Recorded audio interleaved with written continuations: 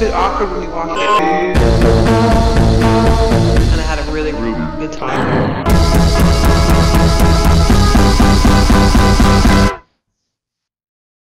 Hi. Tonight's guest is rarely up at this hour, so we're really lucky to have him here tonight. His name is synonymous with the landscape of Montreal. He's chock full of conviction, integrity, and rock. And, he was lured away once from Montreal, but we reeled him back, and right now he's Montreal's #1 morning man. Everybody, this is DiMonte.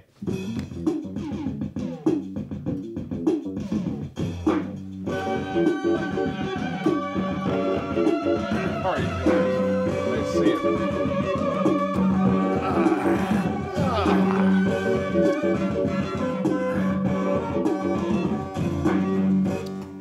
Nice place you have here. Thanks for being here. Yeah, thanks for having me. Pretty cool. Have you met Tony Ezzy before? Hi, Tony. I'm just meeting him now. I love the outfit. Very nice. Very, very nice. Yeah, he stole it from Prince. No. It's a nice outfit. I'm pretty happy with it. And that's your own chest hair, I'm assuming? Yeah. Oh, yeah. Very good. Okay, all right. Great. Do you get up to the Mile End very often? I try not to because I have a car. Right. And everybody knows we don't want cars in the Mile End. It's so true. I drive an evil automobile, so no, that's not true. I try. I mean, I was just, as a matter of fact, a friend is in a TV producer friend of mine is in from Toronto, and he dropped me off here, and he said, "What's this neighborhood?" He said, "This is a great neighborhood." I said, "This is Mile End," and started telling the history of for what was Jewish and then was Greek, and that whole history, and it's as you know, full of great restaurants, and it's the land of Duddy Kravitz and Walensky's, and it is that, and slush and slush. Yeah. But it's hard to get a good drink around here, though. Still, is it really? Yeah, because every bar has like a theme now. It's like, oh really? Play ping pong and have a drink. No. There's no taverns. There's no more taverns. Yeah, drinking to me, I don't know about you, but drinking to me is social. It's social. Right? You want to sit around and shoot the breeze with the guys or whoever you're with. Ideally, I want to get a little depressed too, a little low. I like the idea of a drink, and I don't know. Maybe it's a reflection of the fact I'm not 35 anymore, but I like to have a conversation as opposed to yelling at each other. No, that's important. Yeah. How old were you when you started at Showman? 84. I was 26 when I got. Yeah, I was 26 when I got the morning show, and I'd never done the morning show. I'd never done a morning show before, and I'd filled in for the guy that I worked with in Winnipeg because I got my start in Manitoba. And so when Showman called, I said to Rob Braid, who was running the joint at the time, and who I owe a lot to because he was a great, had I worked for anybody else, he wouldn't have Rob let me find my way as a. You were a young kid. I was 26. Man, it's crazy. I know, it was crazy, and I said to him, I said, look, I'm not sure I know how to do this. And he said, that's okay. We got a lot of growing to do. I think Showman was really struggling at the time. They were trying to refine their identity, having come out of the 70s, and it was 1984, and they weren't sure which direction they were going in. Anyway. Out of the drug years, out of that phase. out of the sort of long hair albums playing and beads for curtains, Right. It had its roots in the sort of hippie era of the 1970s. So how has the role of the morning man DJ changed over all these years? Well, when Showman started, it was more of a. But more for you, since you came in. I think, the role of the morning guy, I think, stays the same. I've always said good radio stations are like good hockey teams.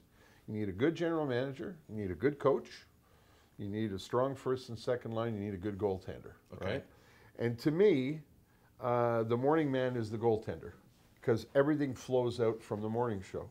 If your morning show doesn't do well, the rest of the day can struggle. That's an old traditional way of thinking, but I think for by and large it's true.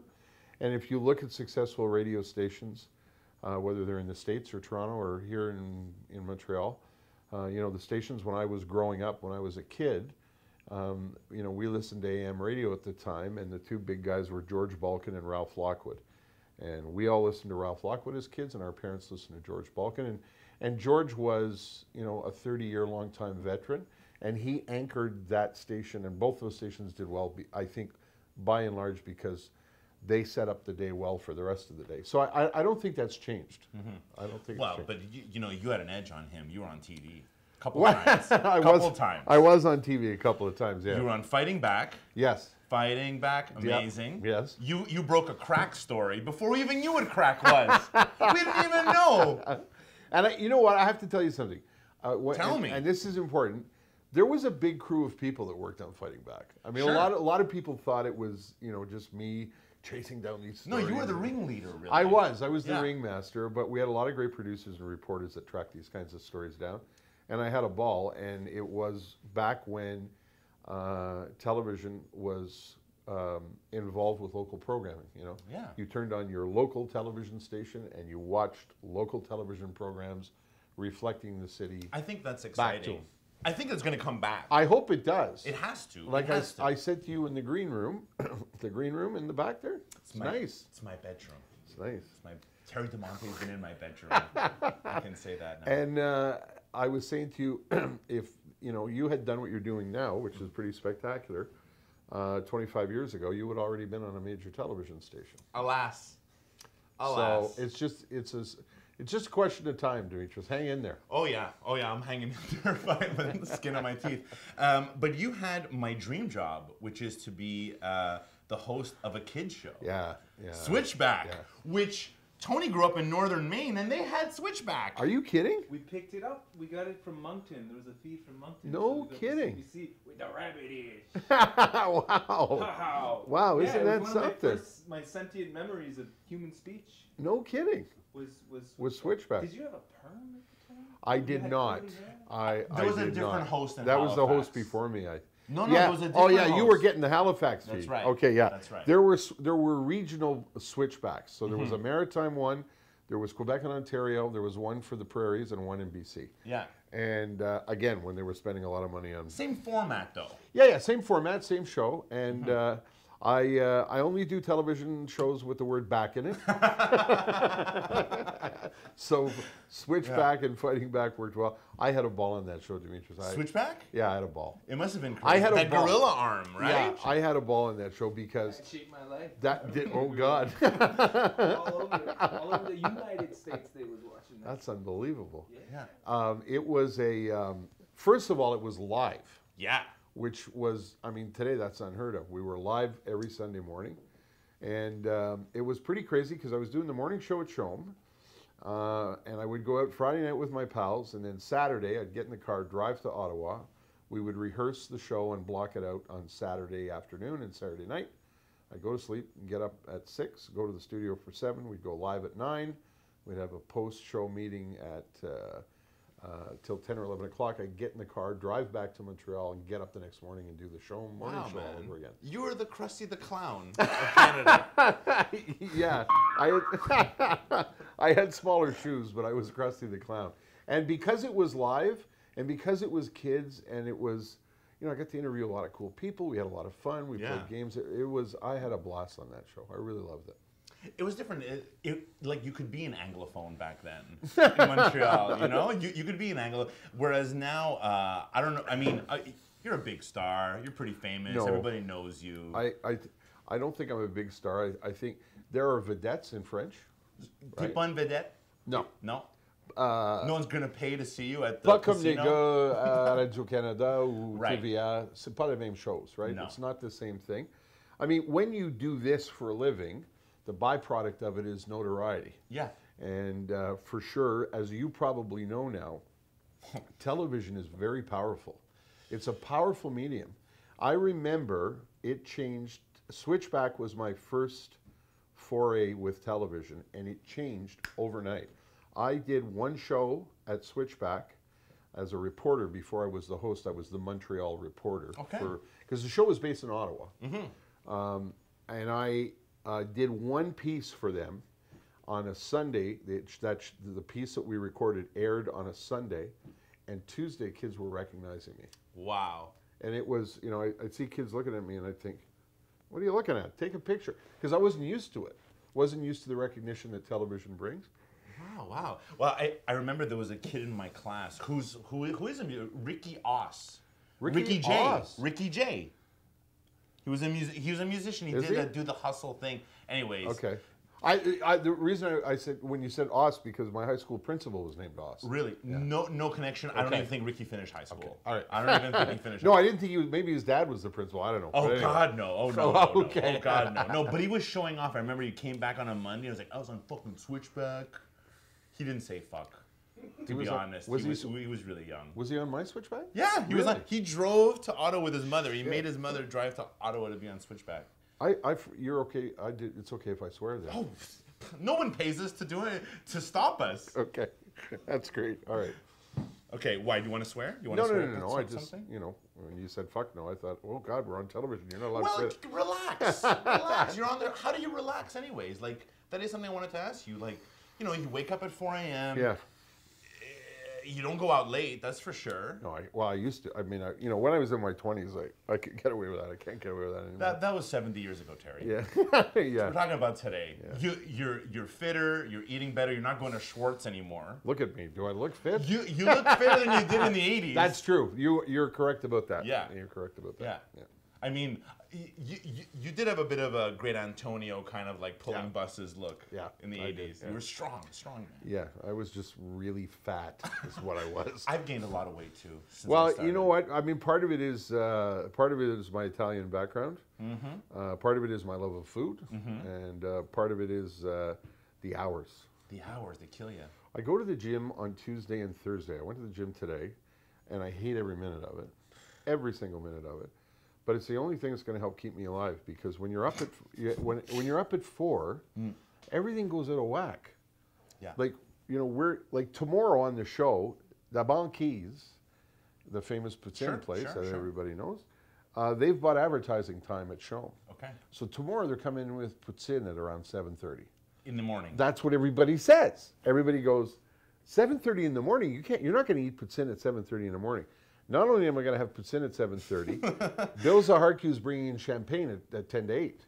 Whoa. And when you think about it, when you get up at 4, yeah, that's breakfast. 7:30 is closer to lunch. Fair enough. Right? If you get up at 7 and you have a coffee break at like 10:30, yeah. That's kind of the... My whole life's a coffee break. Is it really? That's how it feels. Sounds like you lead a charmed life. It's awful, Terry. I'm doing terrible. Listen, I'm going to ask you advice. We're going to take a break. Okay, yep. And we're going to be right back. Okay, great. And we're going to play a game, actually. Oh, we're going to no. play a game. Okay. Okay.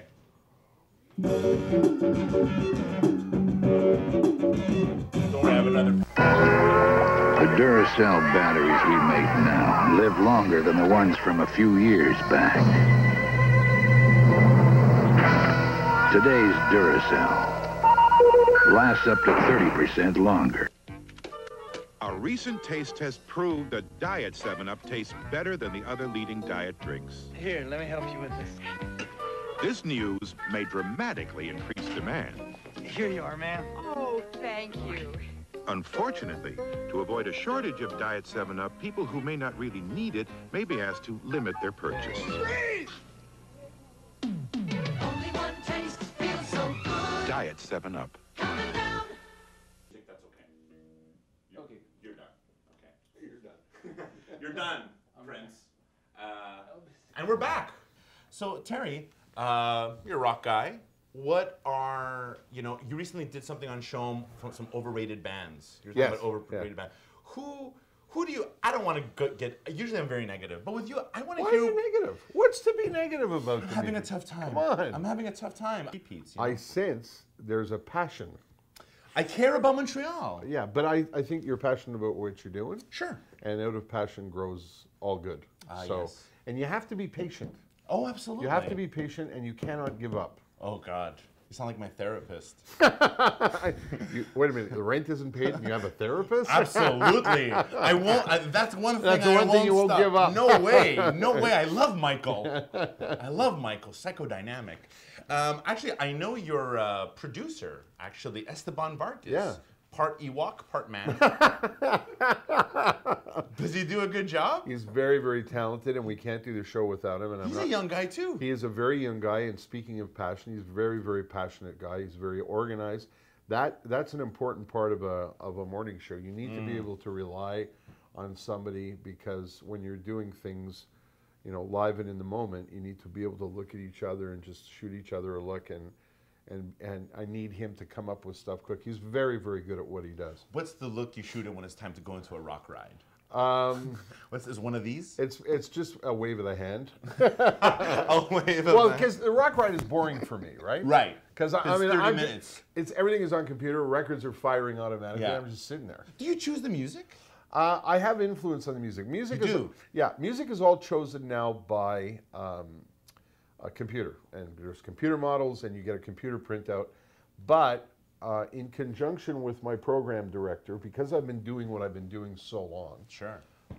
I want to have a say. And there are some. I'm from a school of. I've had many arguments with program directors over the years because I believe in things like Monday records and Friday records, sunny records and rainy records. I couldn't agree more. Right? Music is all about mood. Sure. Right? You don't want to play working for the weekend on a Monday morning. No, Right? definitely not. It doesn't fit. When do you It play just- Monte Hoople? Does that ever fit in? Does anyone ever? Sometimes. All the young dudes? Yeah, like does anyone ever call in like all the young dudes, Terry? Yeah, we still get requests for that kind of thing. You don't want to play Riders on the Storm on a sunny Friday afternoon long weekend kickoff in May. So what You know what won't I you mean? play? No, I totally know what So you mean. I want to have some influence to look at the sheet and say, ça marche pas for this record this morning. You know, I'm going to drop that one because it doesn't fit. Well, at least you don't take requests in the morning. During the morning show, there's no time. I mean, I try, and we do try and play one or two once in a while when we have time. But the morning show moves so quickly; it's very, very difficult to do. And you know, there have been other mornings. I've been on the air the morning after the Dawson shooting, the morning after the Polytechnique shooting. You know, the music sheets out the window. Right. Do you still play? Did you still play music those days? We did, but You did. the music had to have a certain kind of tone. Sure. Right. John Lennon. Yeah. Yeah. Go dark. Well, you know, be appropriate with the mood. Yeah, take it Right. serious. Absolutely. Yeah. Yeah.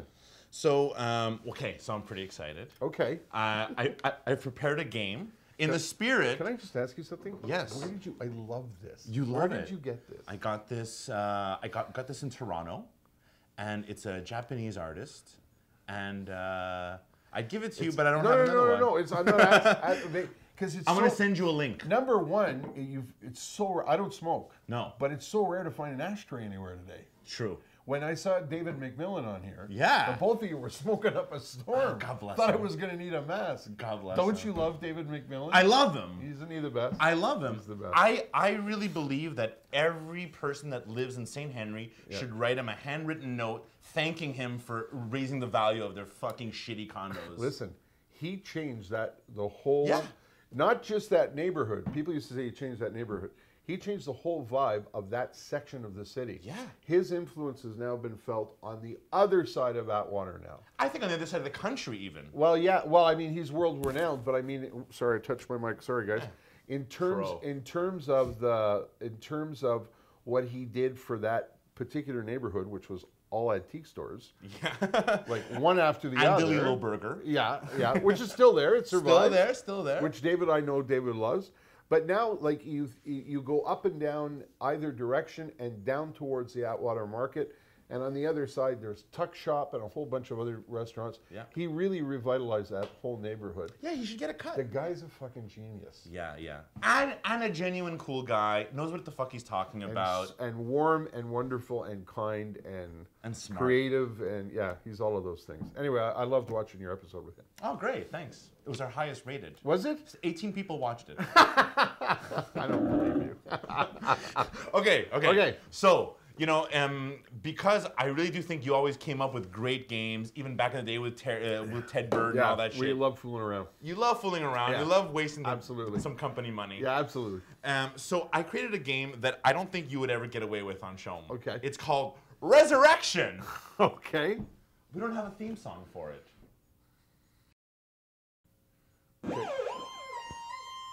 perfect. I like that.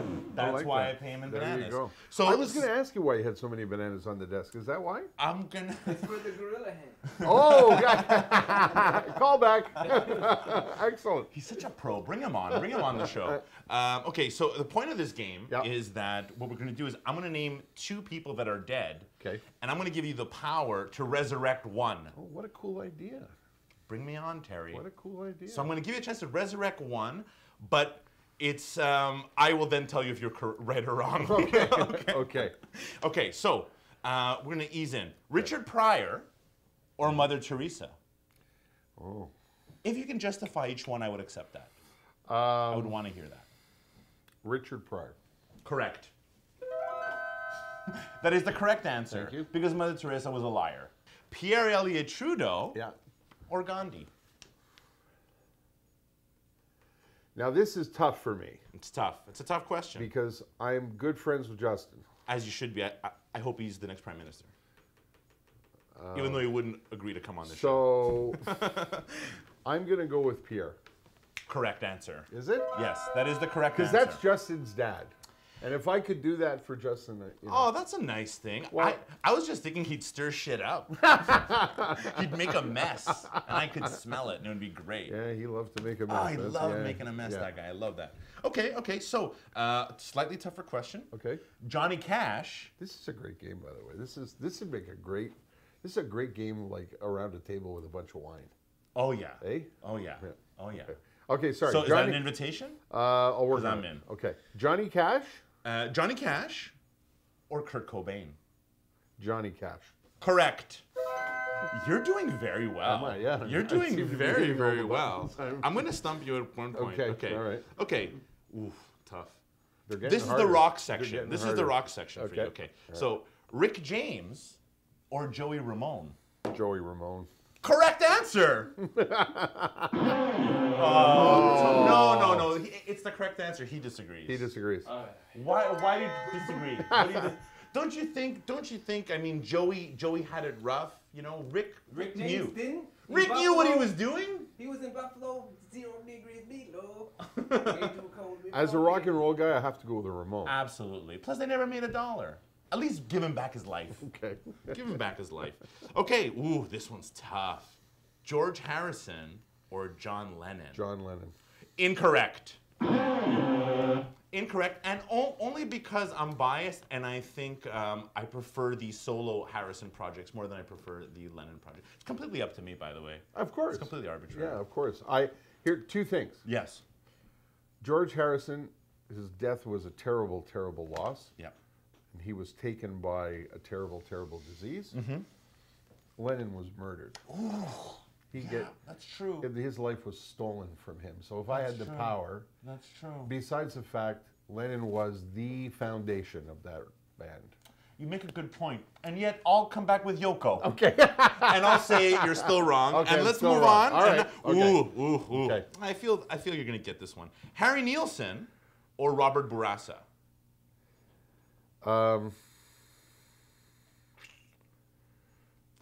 Maybe it's a stumper for Well, you. as you know, as a Montrealer, I'm trying to think this through, because Bourassa affected my life. Mm-hmm. And had we listened to Bourassa back in 1975, we wouldn't be in the shit we're in today. Still. What's the shit we're in today? We're totally going long. I'm sorry, producer. We're going long. Go ahead. What's the shit we're in? Because I agree we're in shit. We never stop arguing about the goddamn language question. I feel like a second-class citizen. Well, you shouldn't. Really? Parlez-vous français? Oui, je parle français, mais j'écris pas. And I feel that language is best expressed in reading and writing. Okay. You know what I mean? Do you read? Yeah, I read and read it a lot. yeah. In English. I feel like I have to whisper it. Okay. Be a proud Anglophone. I am. Because the province isn't the province, and people forget this, and this pisses me off. The province isn't the province without the contributions of the English people, especially in the early 20th century. From the 1900s, towards the 1960s, when the boat started to rock, Yeah. a lot of the institutions that were built, the Molson family's been here longer than anybody else. Longer than the Indians. So Anyway. what's your answer? So what's your answer? My answer is Nilsson. Excellent. Correct. That is the correct answer. Okay, and this is the last one. Okay. Bowser or Blue? Oh, geez, that's not fair. I know Ricky and George really well. But you agree they're dead. What? No, I'm it's generational. I never got it. I never got the humor. Listen, I don't disagree with you that I mean it's you know, the one thing that a lot of people don't know about Bowser and Blue is George is a phenomenal guitarist and was with the original Supertramp. Really? Yes. Oh no, I did not know that. A lot of people didn't know that. That is pretty cool. The original edition of Supertramp, George was part of that. Wow.